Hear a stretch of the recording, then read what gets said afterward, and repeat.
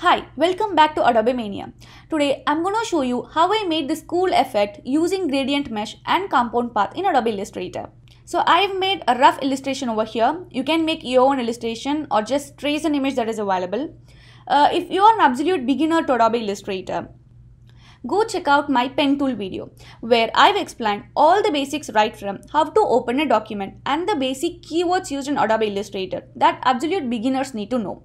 And I've also explained how to use pen tool, and finally at the end of the video I've shown how to trace an image with pen tool using all the tips and tricks that we have learned in the video. And in my second video, I've shown how to trace half of a woman's face and flip it over using reflect tool and join them together to make a whole complete face. And also how to color the face to make a 2D illustration. And in my third video, I've explained all the basic shape tools in Adobe Illustrator. And I've also shown how to draw this cute cat using only shape tools. I'll link all the videos down below in the description box, or just go to my YouTube page and click on the Adobe Illustrator playlist. So I've already made my illustration over here. Black and white clip art works well with this effect. So before jumping into gradient mesh, let me show you an easy method to get curly hair. Okay, so I'm gonna press Command A and move this aside. Now to get curly hair, I'm just gonna grab my ellipse tool and I'm gonna draw an ellipse over here. And I'm going to get my direct selection tool and I'm going to distort this ellipse a little bit to make it look like head. Something like this. Okay. Now again I'm going to grab the ellipse tool and I'm going to change its color to say red, and I'm going to draw one more ellipse over here. And then I'm going to move this ellipse over here. Let me increase the size a little bit. So now this makes the face of the woman. And now I'm gonna select both the ellipse and I'm gonna go to Windows, Pathfinder, and I'm gonna hit minus front over here. Yeah. So now we got the hair. Now just select the hair and then go to Effect, Distort and Transform and Roughen. Okay.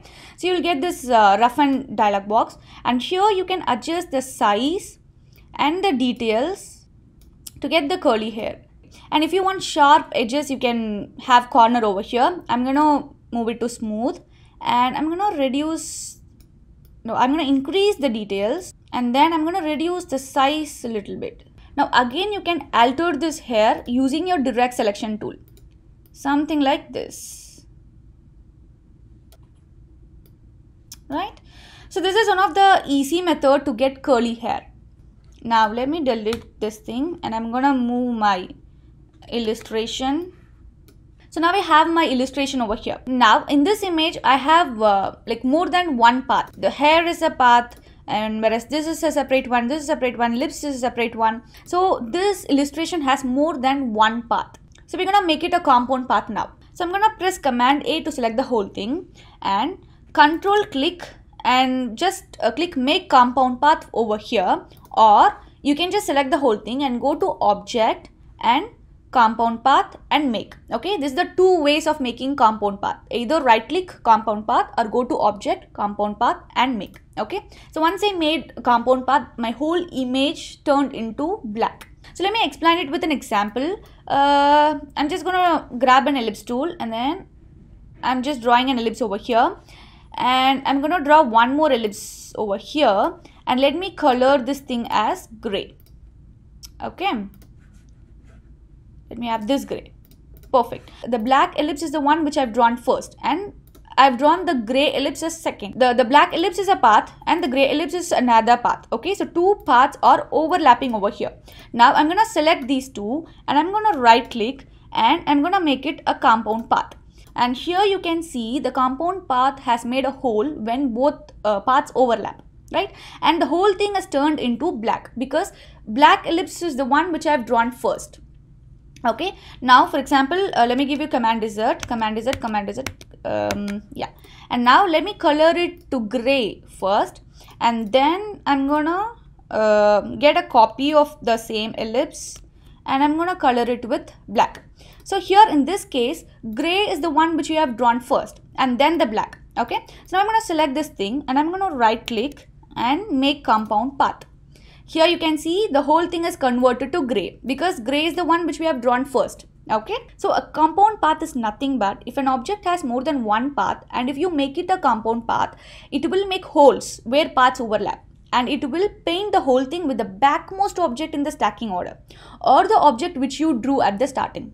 Clear? So this is why my whole thing has turned to black, because the first path I've drawn is the hair and I colored it black. Okay, now let's jump into the gradient mesh. I'm gonna grab my rectangle tool and I'm gonna draw a rectangle over here that covers the whole face. Now there are two methods to get gradient mesh. Method number one is just select your rectangle and then go to object and click create gradient mesh over here.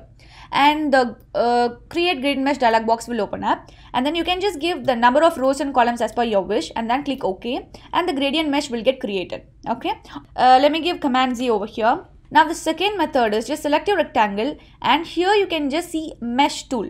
Okay, just select the mesh tool over here, or the shortcut is letter U. When I hover over the rectangle, you can see the mesh tool has a plus icon. So just click wherever you want to create your mesh lines. Something like this.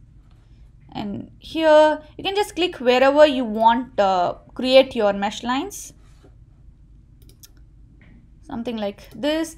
And if you want to remove a mesh line, just hold option in your keyboard and then click on the line. So this will remove the mesh lines. Okay, so this way you can create your own mesh lines. So once you got all your mesh lines, now we're gonna color it. Okay, so to color that, just go to Windows and swatches panel.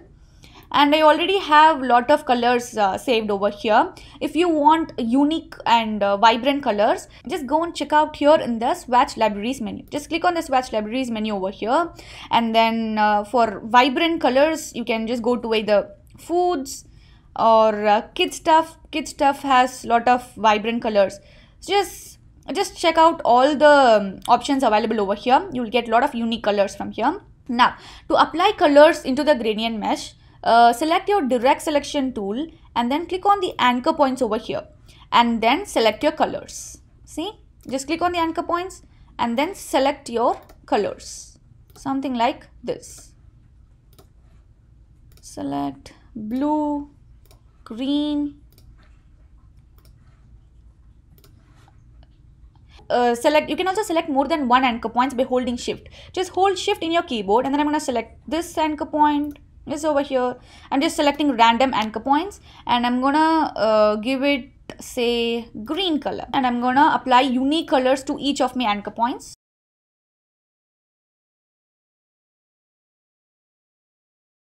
And you can also drag and drop your colors into the mesh points over here. So just click drag and drop the colors into the mesh points. Okay, you can also alter these mesh lines using direct selection tool. Just select your direct selection tool and then click on the mesh points over here and then click and drag. See, and you can get unique protruding effects. Just click on the points and then just click and drag to get, see here, something like this. And you can create even more cool effects, something like this. So I'm just gonna let it simple. Let's see. Yeah, so there's no trace of black at all here. I completely colored it with unique colors. So now I'm gonna control click arrange send to back. Now we're gonna apply a clipping mask to it. So just press command A to select the whole thing and then control click make clipping mask over here, or you can also go to object clipping mask and make. Done. So we've got our colorful rainbow effect. So if you find my videos useful, do subscribe to my YouTube channel and also press the bell icon next to it to get notified whenever I post a new video. And also don't forget to follow me on Instagram and TikTok for short tutorials. I'll leave my Instagram and TikTok link down below in the description box. Bye.